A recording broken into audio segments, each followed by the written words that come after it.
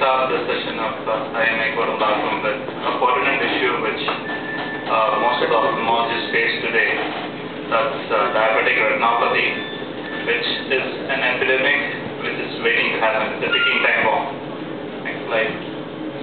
So as you all know, India is the diabetic capital of the world. Rightly so. Why? Because of a mere population of 1.5 billion, we are estimated around 34 million, likely to grow around 78 to 80 million by 2030. Among them, only 14 to 15% are treated, and there's a high prevalence of diabetes in urban areas.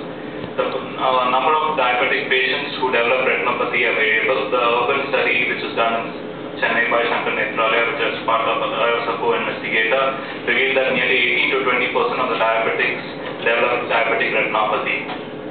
So the most worrying complications of diabetes, when we asked the volunteers, they came up with loss of vision, which is around 46% of them said that's the most worrisome complication of diabetes. Next slide. The blindness is definitely a challenge for most of the ophthalmologists because, as I said, it's an epidemic which is waiting to happen. We have a lion's share, and every diabetic is invariably affected during its course. And the prevention was never so better than cure. Next slide. So, I'll just give you a brief overview or a curbside view of diabetic retinopathy so that all the general practitioners, physicians, endocrinologists, and diabetologists can start screening. Most of the patients are initially symptomless. They don't have any symptoms. They just identified on routine exam. The visual loss is always a late symptom, and it's often detected in advanced stage. Next slide. Here we can see the patient who had presented to us when he was 35 and he developed type 2 diabetes. And initially, we followed him about 15-year median follow-up. Initially, he didn't have any retinopathy. However, at 10-year duration, he developed moderate NPDR. As you can see, there's a profound leakage around the macula. And at 15 years, he developed florid and diffuse macular edema, which needs urgent treatment. Otherwise, there's a definite loss of vision. Next slide.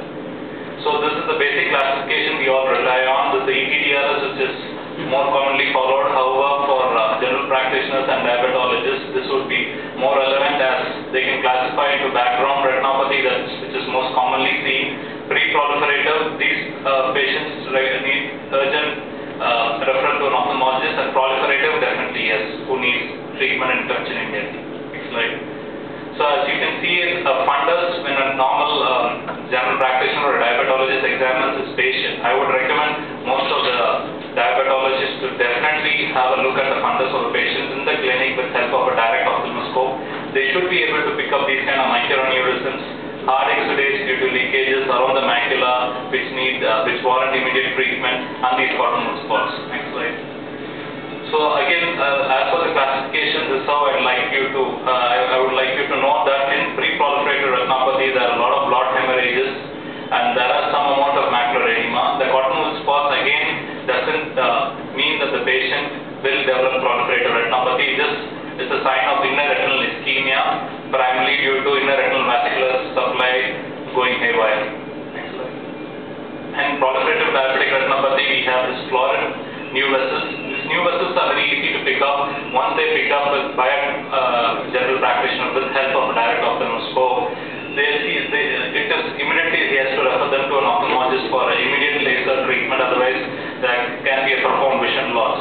Here you can see the new vessels, which are very friable, thin, and they tend to bleed rapidly.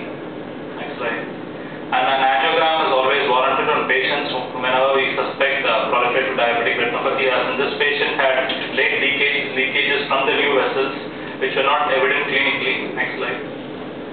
And we also have the advanced spectral domain OCT at our center, whereby we are able to quantify the amount of macular edema which is present, and we can also quantify the amount of macular edema which resolves following treatment with laser. Next slide. Click on the video, please click on it. So I'll just give you a sagittal section view of the eye and how the diabetic retinopathy progresses. Here you can see the initial stages. There are multiple microaneurysms which start sprouting, which are saccular outpouchings of the vessel wall. Then they form these kind of edema, which are hard exudates surrounding the microaneurysm due to leakage. Then end stage, you have these kind of filiform vessels. These are new vessels which are very friable, and they tend to bleed. And here you see vitreous hemorrhage, which involves the entire vitreous cavity, as a result of which there's profound loss of vision and patient even becomes blind if not treated earlier. Next slide. The slide for that. Okay, this is how focal laser we do at our clinic. Please click on the video. So you can see it's a OPD-based procedure. There's absolutely no pain for the patient. We just fix a contact lens out of the patient's eye and we use a green laser, which is around 532 nanometer wavelength. It's OPD-based, so patient immediately patient would not have pain, and he has to instill some eye drop for 1 week following the laser treatment. As you can see, this is how the laser treatment would look immediately after laser treatment. You will have these kind of white spots, which are the focal laser marks. Following 8 months, you can see a complete resolution of the macular edema. So this is another patient with severe NPDR who had a profound vision loss. However, if you see, the macular edema was not that significant. However, when we did an angiogram, we picked up macular ischemia. This is again an advanced stage. Here the visual progress is very poor. Next slide. In advanced diabetic eye disease, invariably they have these kind of pre-retinal hemorrhages, which can cause profound immediate vision loss, and tractional retinal detachment, which causes macular traction and significant vision loss. This early treatment of diabetic retinopathy has recommended this kind of pan-retinal photocoagulation of all patients who present with proliferative retinopathy. Here in India, we don't wait for the hemorrhages to take place. We treat the minute they develop new vessels on the disc and headspan. The ETDRs in the US, they wait for the hemorrhage to occur. Here, due to the poor compliance and the way we are genetically programmed to develop advanced diabetic eye disease, we do a prophylactic. This is called pan-retinal photocoagulation. This is how the retina will look at the end of a treatment. Next slide. So this is another lady who had come to me with recalcitrant diabetic macular edema. I had actually lasered her 6 times, and in spite of this, her edema was not subsiding. She had a normal lipid profile. However, the edema doesn't seem to resolve in spite of multiple sittings of laser. Now we have a new treatment modalities and options like intravitreal steroids like Ozurdex, which is a drug-eluting implant which once injected into the eye can stay there for 6 months and slowly reduce the drug. And we have other VEGF, anti-vascular endothelial growth factor. These drugs are also been noted to reduce the amount of macular edema and swelling. Next slide, please. So this is another patient with atypical DR who had actually been seen by a diabetologist in IIT where I consult. He had actually said this patient doesn't have any diabetic retinopathy, and he had just cross-referred to me for verification. It looks normal to me for most of them. You'll not be able to pick up the multiple hemorrhages. However, on a careful examination by an ophthalmologist with an angiogram, you can see a new vessel which is leaking over here. If these patients are not picked up early, they will invariably develop vitreous hemorrhage and loss of vision. So he has to undergo immediate pan-retinal photocoagulation. Next slide. And once he develops vitreous hemorrhage, yes, we can do. Earlier we were waiting for 6 months for the vitreous hemorrhage to resolve by itself. However, we know what are the consequences of vitreous hemorrhage. They can cause irreversible vision loss. Hence, we try to do an early surgery. Now we have a sutureless vitrectomy, whereby it can be done as a day care surgery. They come in and we can do a 23 gauge or a 25 gauge vitrectomy and remove the vitreous hemorrhage and do an endo laser so that the bleeding stops. Next. Keep clicking. So this is a diagrammatic illustration of how the vitrectomy proceeds. Here we see first we debilk the vitreous, then we disconnect the vitreous from the multiple point attachments at the retina, and ultimately once all this is trimmed off, what is left behind is the vitreous cortex, which is eventually removed. This is a very simple procedure. However, it requires a lot of skill, and it can be done as a day care procedure.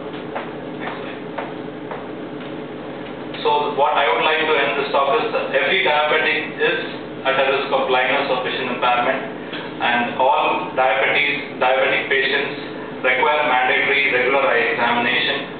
There will be no symptoms initially, so you might be reluctant to refer to a patient, because what I would like to stress here is it's always symptomless. You pick them up early, like I have shown you a patient with atypical diabetic retinopathy who was symptomless, who had good vision. However, in an angiogram we picked up a new vessel. If you don't treat it, you will definitely have a severe vision loss. Then I request the physician, endocrinologist and diabetologist to work in unison with ophthalmologists can never be stressed more than this, never be more emphasized. He is the key person. He plays a major role in prevention of diabetic blindness because he is the one who caters to the bulk of the diabetic population. And I would definitely recommend all the physicians to go for a fundus examination. They can do it themselves for all their diabetic patients, like how they do an ECG for their heart patients and X-ray for tuberculosis patients. They should do a regular fundus examination for all their diabetic patients. And it's not only control but to improve the quality of life also is mandatory, because the vision loss, as I pointed out earlier, 46% of the patients said vision loss due to diabetes is the most worrisome complication they have. So this is what I require. The physicians, internists and diabetologists work in unison with the ophthalmologists, have a healthy cost referral. Thereby we can always achieve in aiming for improved quality of life and vision subsequently. And we at Medford Maxivision have one of the most advanced diagnostic and surgical equipments for diabetic vitrectomy and diabetic retinopathy care. Thank you for your patient attention.